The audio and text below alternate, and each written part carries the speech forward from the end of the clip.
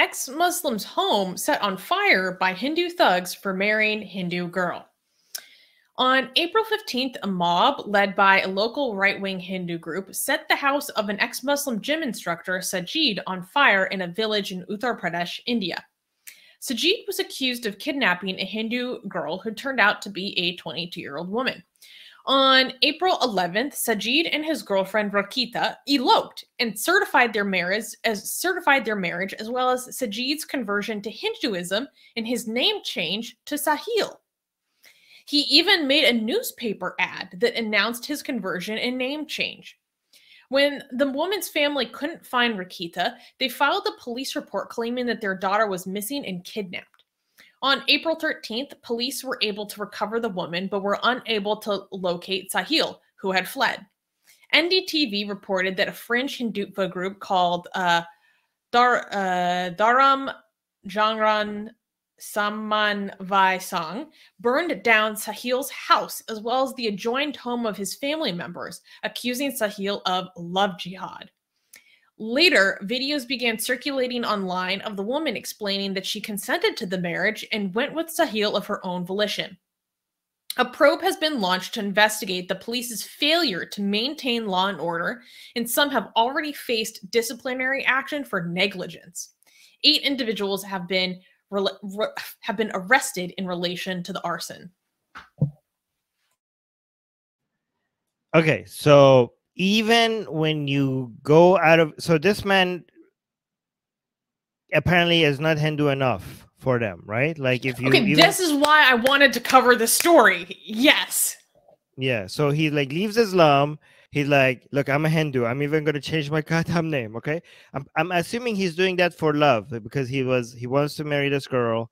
Apparently, they've been in a secret relationship for years. All right, and he's like, for you, I will give up Islam. For you, I will turn my back on Allah for the sake of love. This is actually beautiful, right? But so you leave Islam, you become Hindu. You change your name, and just in case people are not aware of it, you buy an ad in the newspaper telling people that, hey, people, I'm announcing to the world that I be Hindu now. Okay? Isn't that what many Hindutva wants, coming back home, becoming Hindu? That's the thing. Garwapsi. They're supposed to come back home to Hinduism, their true identity as Indians. Right. So the idea, for people who don't know, like so many people in India think like the Muslims in India and in Pakistan are not actual Muslims because they think like they're ethnically and regionally they are the same as, I mean, technically, the ethnic mix of Pakistan and India and Muslims in India are the same thing. I'm not saying they're all the same ethnicity, but it's the same mix, the same bag of ethnicities. Same background, same history, same land. And a lot of Hindus are like, oh, this Islam religion has been imposed on us, and we are like, I mean, I don't agree with this, but they think that they're inherently Hindu, and these people have just need to come back home, come back to Hinduism. Well, this man did that. I mean, this man did that. I don't know.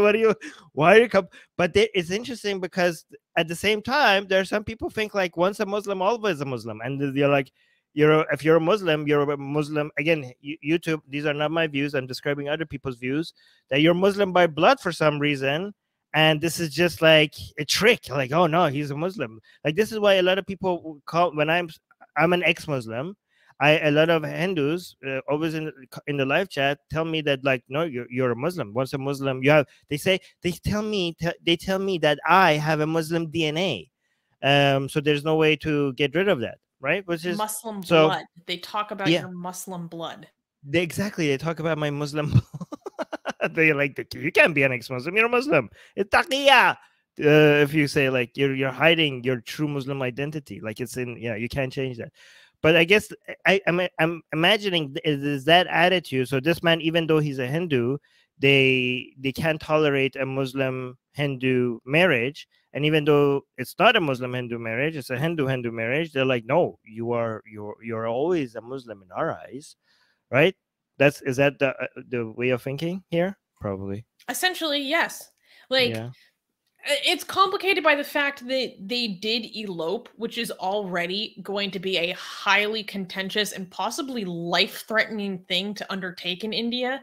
I mean, it's not unusual for a couple to elope and then the man ends up getting lynched because they think that they kidnapped the woman, when really the relationship was not approved of. So they're trying to escape and go live their freaking lives individually by themselves as consenting adults. But they get accused of kidnapping. There are people in jail for this, you know? And then the police forcibly bring the woman back to her family. And sometimes she gets forcibly remarried to someone of the family's choosing. So that itself is already a very contentious issue. And the fact that there is an inter-community aspect to this makes it even more hot and controversial, right? Read this one. Beep is saying it's racializing religious identity. That's exactly what it is. Both the people who think once you're a Muslim, you can never leave Islam, and both the people who think like you should be coming back to Hinduism because your ethnicity demands that. Both of that is racializing religious identity. But yeah, go on. Well, and what you were saying about people thinking, you know, oh, well, all people of the subcontinent were originally Hindus, like come back to being Hindus. Some very extreme Hindutva people, actually, I don't even know how extreme this is, but they'll extend that as far as Indonesia. They'll extend that all the way to Malaysia. Malaysia, yeah. That's going to be the future great Indian empire. So they actually say that they care about the well-being of Malaysian Muslims, but singularly and only because they used to be Hindus. And one day they will come back to being our Hindu brothers and sisters. One thing that made me sad is the reaction of the girl's family. So, yeah, this girl has stated in a video recording that she willingly married Sahil, and now this is becoming a huge court thing. She has to make a statement before the magistrate in which she'll likely be pressured to, you know, reject this whole thing. And then on Saturday, wait, where was the quote that I was looking for? Damn. Okay, here it is. So this is the statement from her father. My child has been brainwashed. He also admitted his daughter had posted videos of her marriage to Sahil on social media. Quote, we are now waiting for her statement, meaning before the magistrate, to be recorded. If she agrees to come with us, that's fine. But if she doesn't, I'll consider her gone for good. So basically, if you turn your back on Sahil, if you throw him under the bus, that's fine. You can come back to our family. If you don't, if you want to be with this person that you've been in a relationship for years, that you married willingly, we're disowning you, essentially. That's the way I interpreted that. Okay, so I want to be mad at the family for doing that, but at the same time, this might be a survival statement. A statement that they put out there for there be mobs out there burning houses. Okay, okay. So I don't know if I could blame the family of the girl, because maybe they need, this is like they want to put that out there so that they were like, so that they're on the right side, so that then maybe their house is not burned down. You know what I mean? As bad as that sounds, maybe they need to do that. What do you think? I don't think that's particularly necessary. I mean, I know it might not be necessary, but better safe than sorry. I mean, it's dangerous, right? Like you might be, if you don't do this, even if there's a 2% chance of the mob coming for you, you might I don't think this is a survival statement. This attitude is reflected in the dozens of stories that I've read that are, you know, right, just another iteration of this case, you know, just this happening to a different couple in a different state. It's the same attitude over and over again. Yeah. Unfortunately. Yeah. Okay, so I just want to point out, first of all, two things. When you said fringe Hindutva, for some reason I heard French Hindutva, and I was like, what? There's a group of French Hindutvas in India. Oh, I promise you there is Hindutva in France. Like, okay. That was kind of, I just had this image of some French, really stereotypically looking French people with saffron color costumes. Okay, wait, that's hilarious. I don't know. Like instead of a little red scarf, it's like a little saffron scarf with a cigarette. Okay. Also, I just want to point out how this is, the love jihad accusation, right? The way it works, right? This is one of the reasons why we keep saying that love jihad is it's a baseless conspiracy theory. For people who are not familiar, many people many Hindus in India think like Muslims have this secret conspiracy to come and capture Hindu women and change the demographics of India by just being so Chad in out competing Hindu men over winning over Hindu women and bringing them to Islam by marrying all these Hindu women, right? And this is why they're hunting down a lot of Muslim men who are marrying or in a relationship with any Hindu woman. We even seen a whole bunch of documentaries on training camps in India of teenagers being trained into identifying whether Hindu women are talking to Muslim men and basically being their own forces, like being their own religious moral police and outside of the authority of the law, just attacking Muslim men in defending Hindu women, like just because.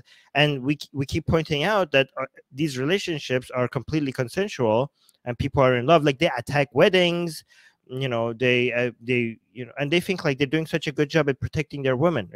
There's something about right-leaning people and always trying to frame things in the in protecting women. They always think like they own women, and they're whether if it's of their religion or ethnicity, they feel like even if they're consensually marrying people or being with people outside of that ethnicity or religion, is as if their property is being stolen away from them and they need to protect that, right? And they get very emotional about protecting women, and by protecting they mean stopping them from making consensual decisions. They're not protecting them from harm, but from living based on their own lives, making sure that their possession is not defiled.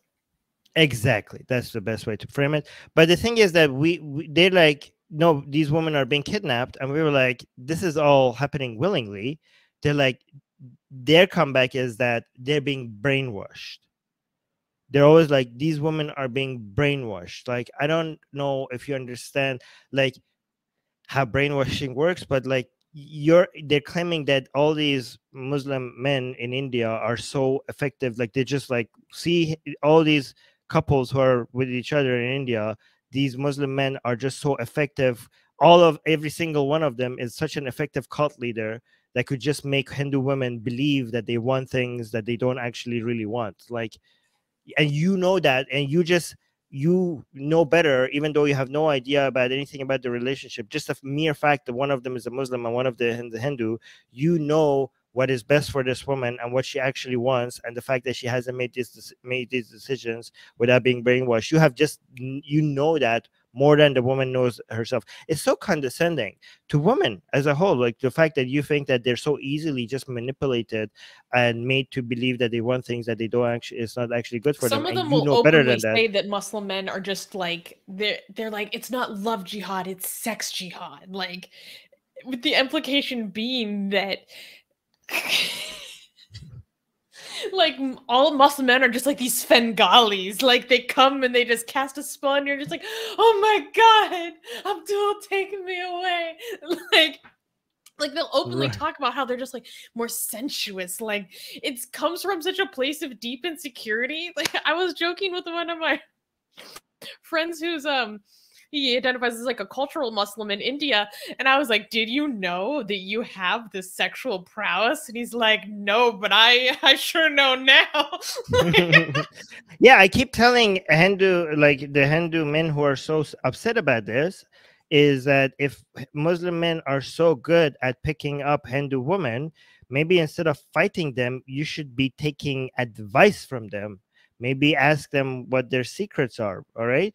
And I always tell them, like, I'm always imagining like a whole bunch of like Hindutva people, like, yeah, I tell people this should be a comedy. This is a sitcom that we need to make. Yeah, like okay, so the opening scene of this scenario is that you have a lot of Hindutva men with the saffron color, like, these Muslim men are like taking all Hindu women. What do we do? Like, we should go to them. Like, and they're so like passionate and go to the house of this Muslim man. And the next scene is that instead of attacking him, they're all sitting down and he's like speaking to them and they're all taking notes. At first you were made to believe that they wouldn't go attack him, but they went there passionately because they want to know his secrets. And the Muslim man is speaking and all the Hindu men are like taking notes, and you're like, okay, so we don't ask for bobs and vagine. Like, no, you don't ask for bobs and vagine. Maybe not on the first date. Like, okay, bobs and vagines, not on the first date. Okay, so that should somebody make that into a video, please. Okay, it's free. I'll put it out there for free for anybody who wants to make that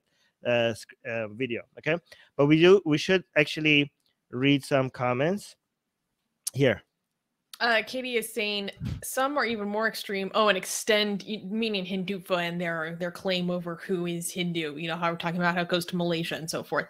Saying some are even more extreme and extend it to Europe as well, because Zeus is actually Indra. Okay. Yeah. Oh, wow. Yeah. I mean, I don't think it's Indra and Zeus are. Oh yeah, actually, they're not a copy of each other. But I'm not saying Katie knows this. They're both proto Sky Fathers. Yeah, I think they have same origins from the Indo-European Sky Father origins. But yeah, that's pretty interesting. So they're using that to also claim Europe. Amazing. Okay, proto this is another Sky Daddy. Katie is saying brainwashing is actually a pretty common accusation here from what I've observed. People accuse others they don't like of brainwashing, like LGBT rights groups, women's boyfriends, etc. Funny how the evangelical right wing is kind of doing that with the book banning in the U.S. right now too. Mm-hmm. Pretty. There's a through line there. I don't know what this is in reference to. No, it's the idea of women could be so easily brainwashed like that. People who are saying that, it makes women seem so dumb. You know, like you're asking, like, oh, you don't, like telling Hindu women, like, no, you don't know, you don't love this man. I know better. Like telling all these women who are making decisions out of their own free will to be with the men who want. If you keep telling them that no, they have been brainwashed, that is just making women seem so dumb. What did you? This next comment from Nanda. Nanda is saying Armin supporting Love-Jihad. Takia ex-Muslim, shameless. Wait, I can't tell if this is a troll or a real comment. No, it is it's not a troll. Like, this person legitimately thinks this way. Oh yeah. This guy is actually one of those people who actually is serious. You're right. Guys, look at this. This is not a joke. This accusation is not a joke. This is actually what people think. Armin supporting Love-Jihad, Tagia ex-Muslim, shameless. Wait, there was another comment that I had. Well, I think we should move to the next news. Okay, sorry. All right. Armin's like, yes. What are you gonna do about it? Armin, what techniques do you use in your personal love jihad? Are you going to reveal your secrets? Yes. My secret is that they do love jihad on me. Ooh. I don't even need to do anything. They come to me.